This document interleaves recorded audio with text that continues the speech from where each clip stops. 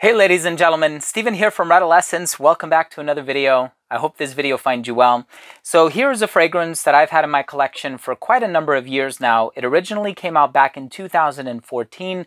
I haven't gotten around to reviewing it, but this one is called Miss Dior Blooming Bouquet by Christian Dior. I'm very excited to give you my thoughts on the scent, so make sure to stay tuned.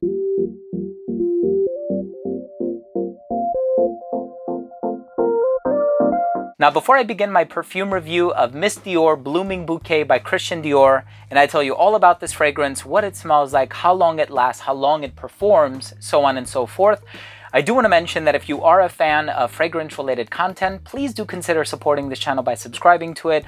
All you got to do is click on that red button in the corner. It would mean so much to me.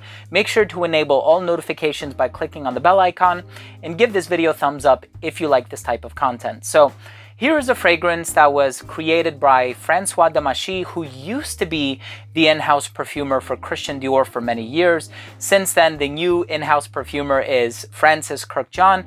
And here we have a fragrance that is a flanker, of course, to the original Miss Dior. This one came out in 2014, and this one is called Blooming Bouquet. Now, this one does have a lot of floral notes, as the name implies. It has damask rose, it also has a pink peony if I remember correctly, but it also has some fruity ingredients like peach and apricot with a musky base. I'm excited to give you my thoughts on the smell, but let's start things off with the presentation.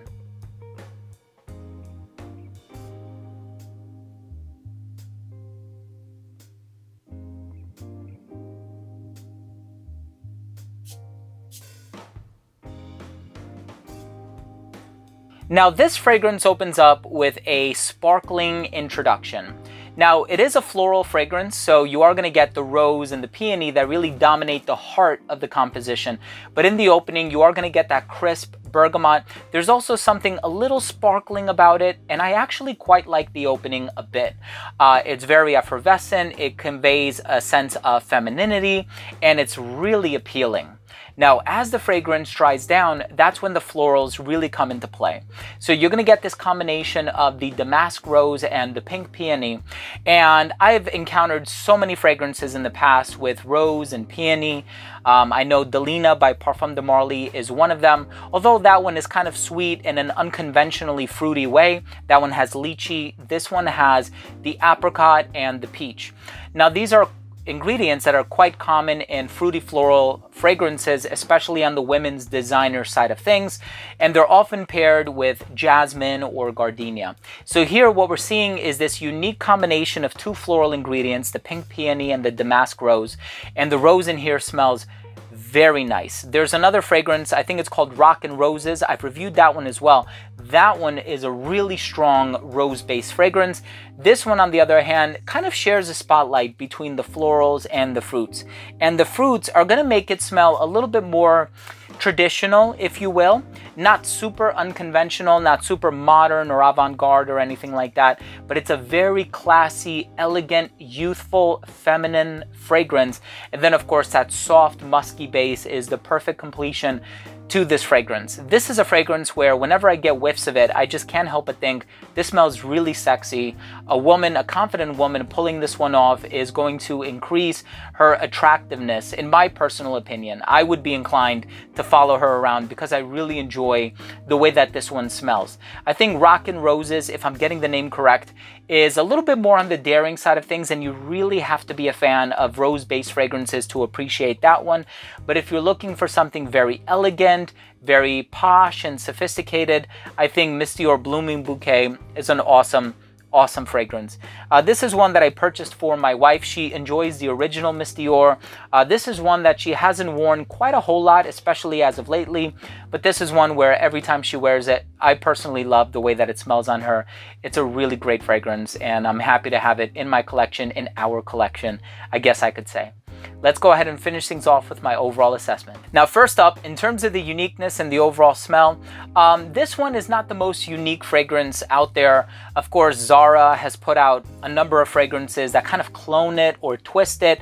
However, this did come first, but it's not something totally different in terms of the fruity floral genre. But I think it does have its own unique identity, and so I really appreciate this fragrance for that reason. Even if you put it up against other fruity floral fragrances, I'm pretty pretty convinced that I'll know whenever I'm smelling Blooming Bouquet by Christian Dior. Overall smell is very pleasant, very attractive, very likable. Longevity on this one is about 8 hours on my skin. The projection was great for the first hour and a half of application.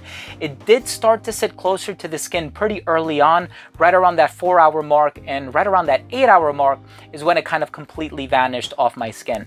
In terms of the versatility on this one, very versatile. I think this one would work really well in the spring and summer. I think it can be worn by somebody who's a little bit younger, as well as somebody who's a bit older, more mature. I think this one is pretty versatile in that regard.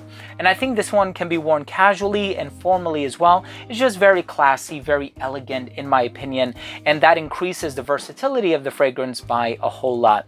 In terms of the presentation, I like the ribbon on it. I like the pink color of the liquid. It definitely brings out the feminine traits of the perfume. My final verdict on this fragrance is if you are looking for a fruity floral fragrance, emphasis on the florals, and you are a fan of peony and rose, definitely check this one out. I think Miss Dior Blooming Bouquet is a beautiful perfume, very versatile, great for the hotter weather, but you can wear it when the temperatures start to drop by just a little bit. I think it's a very versatile, very well done composition by Francois Demachy. So there you have it, ladies and gentlemen. Thank you so much for joining me today. I hope you took something of value from this perfume review of Miss Dior Blooming Bouquet by Christian Dior.